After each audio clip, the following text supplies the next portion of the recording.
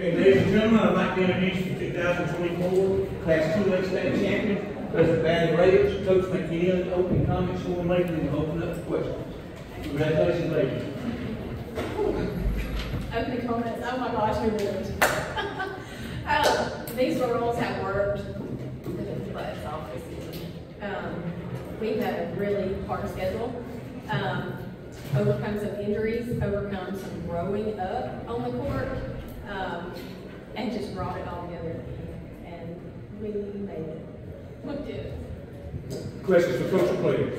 That third set, you looked really comfortable going through that. Did you feel like you maybe get a bit too comfortable going into the fourth set and then having to kind of reset yourself with that big rally at the end? I do believe we had a little huddle up at mid-game, and we come out on fire the first set, and I think we kind of settled in and thought, we're going to breeze through this. And Lindsay Lane said, no, you're not. You're going to have to fight for it. And we adjusted, and we came back, and we found the grit, and that's what our PG girls are made of. Can you, for all the players as well, can you guys describe what it took to be able to rally the way you did in the fourth set? This is kind of funny, but we asked each man to scream at us, get us fired up.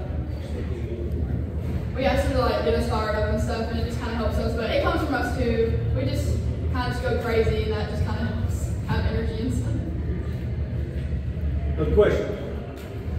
For the players, can you guys describe what it's like to win a second straight state championship? To me, it feels unreal. I still haven't crossed this yet. It's definitely just overwhelming, and I knew we could do it. And just coming back from last year, we lost a few players last year, so we've had to work really hard, adjust and stuff, and just come together, and it just feels really good. It just knows that we can do anything if we put our minds to it. Well, this is my first state championship, and I know that we made a collectively good team. To all of you, Jennifer, you alluded to what the journey back here and what it took to get back here. What was that like this year? So, coaching changed. Dana Martin retired.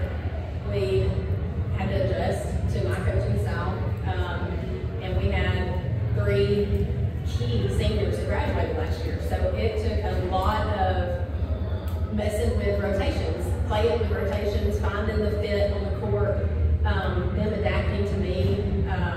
I've had them since 7th grade, so they knew me, but in the varsity capacity, it's just a different environment. And the intensity is way higher, and everything's on the line, so you've got to give it all you got. And a legacy that Pleasant Valley has. I was a part of it when I played at Pleasant Valley. I've got 3 state championships as a player, 1 as assistant coach and now 1 as a head coach. And one reflection that I made yesterday, and I was talking with my assistant coaches, is it's the culture that we have. Some of the teams, some of the teams never make it here, and the culture never develops. And I cannot, because I'm so embedded in Pleasant Valley. I've been there since first kindergarten, and graduated from there and coached there. That it's just ingrained in me. That's who we are. We're winners, and we're competitors, and we don't give up. And that's what we've continued on the court all through the years. To the girls, could you speak to that, and especially what it was like adapting to her coaching style this year?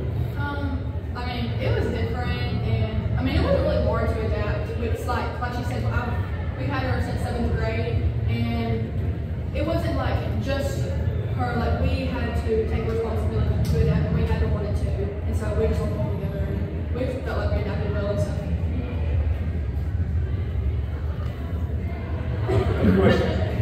Coach, did I hear correctly that you won 1 as a player, 1 as assistant, now 1 as a head coach? 3 as a player. 3 as a player. Yes, 1 as an assistant and now as a head coach. Did any of them mean any more than the other?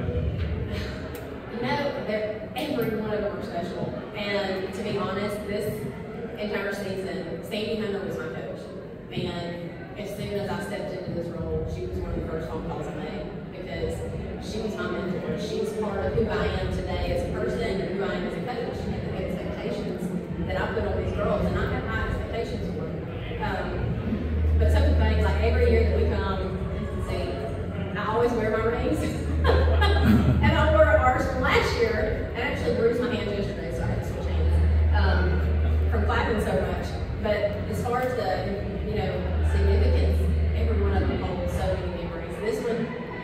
leading them to the state championship probably takes. Make that record for the most championship rings in a championship postgame room. Hey, I'll take it. What years did you Give me win it as one a more player? question, then we'll let it go back. Go ahead. What years did you win it as a player? 96, 97, and 99. Any other questions? Coach, I know y'all got fans out there waiting to see you. Congratulations, and